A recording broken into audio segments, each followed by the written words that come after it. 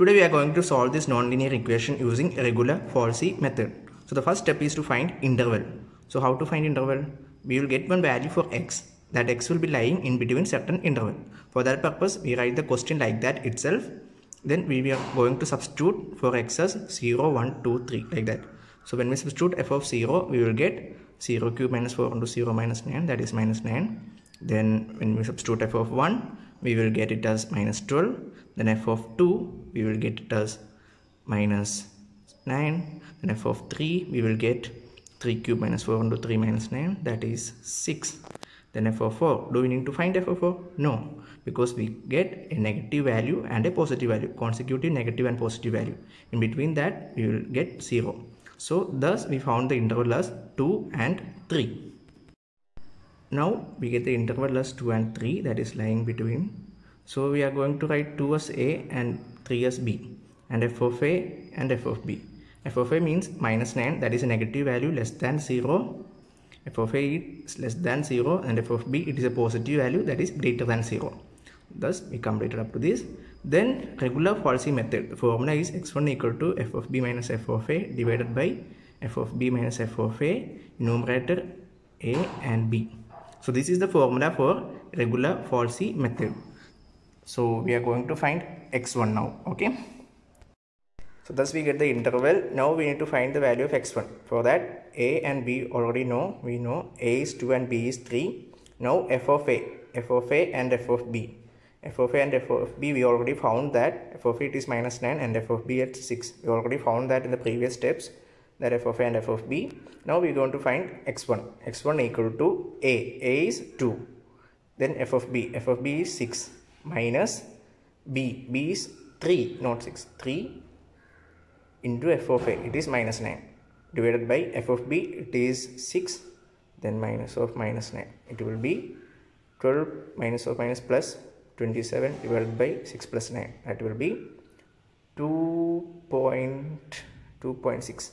Okay, now x1, we got x1. Now we need to find f of x1. For f of x1, the question we need to write 2.6. Wherever there is x, replace with 2.6. So 2.6 cube minus 4 into 2.6 minus 9, we will get it as minus 1.824, which is a negative value. This is a negative value. For that purpose, we need to replace interval a with 2.6. So a and b are our interval, that is 2 and 3 was our interval. But now we got f of x1 as a negative value, therefore we need to replace interval a. Okay, interval a is 2.6 and 3. If our f of x1 was a positive value, then we would have replaced b, but here it is a negative value, therefore we replace a. So we are going to find x2. Now our new interval is a, it is 2.6 into f of b, it is already we found 6. F of a, we know it is a minus 1.824. So okay, 2.6 into f of b it is 2.6, it is a, and f of b it is 6 minus b it is 3, then f of a it is minus 1.824, all divided by f of b minus f of a. F of b it is 6 minus 1.824. We will get it as 2.693. Then we need to find f of x2, and f of x2 means wherever there is x, replace with 2.693. So 2.693 all cube minus 4 into 2.693 minus 9.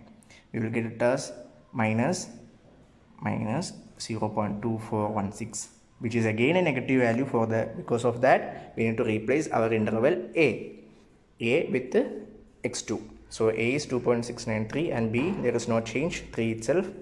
Then f of a and f of b. F of b it is 6 itself, no change. F of a change is there, that is minus 0.2416. Now we are going to find x3. The same formula again substitute.